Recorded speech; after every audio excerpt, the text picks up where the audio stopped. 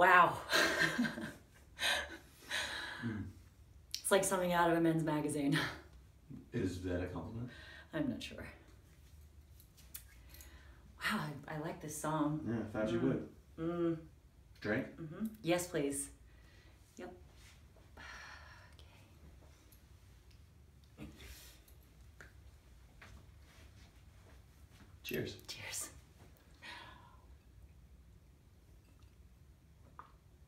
So is this what normally happens? What? When you woo a woman, you bring her back to your granite counted bachelor pad and put on the perfect song and then pour her a drink? Yes, that's normally how it works. And then you sleep with them. Yes. So that's what happens next? We're going to sleep together? At some point, yeah. I was under the impression that was your plan. I'm very nervous. I'm getting that. I think at the bar I came across a lot more confident, but I was just soaking wet and cold and trying to be dramatic. Ah, you're adorable.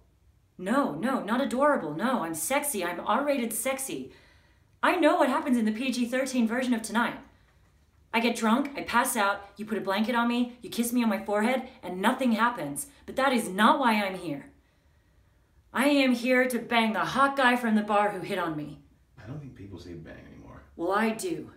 We're gonna bang. And I'm finally gonna do something exciting and dangerous, and Liz can blow me.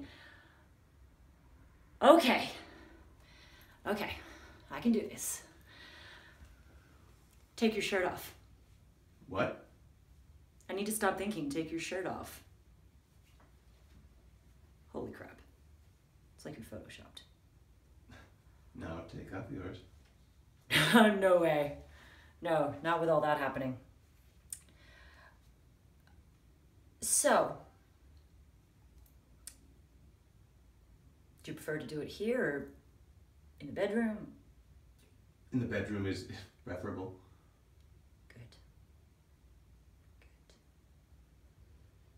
Let's go there then.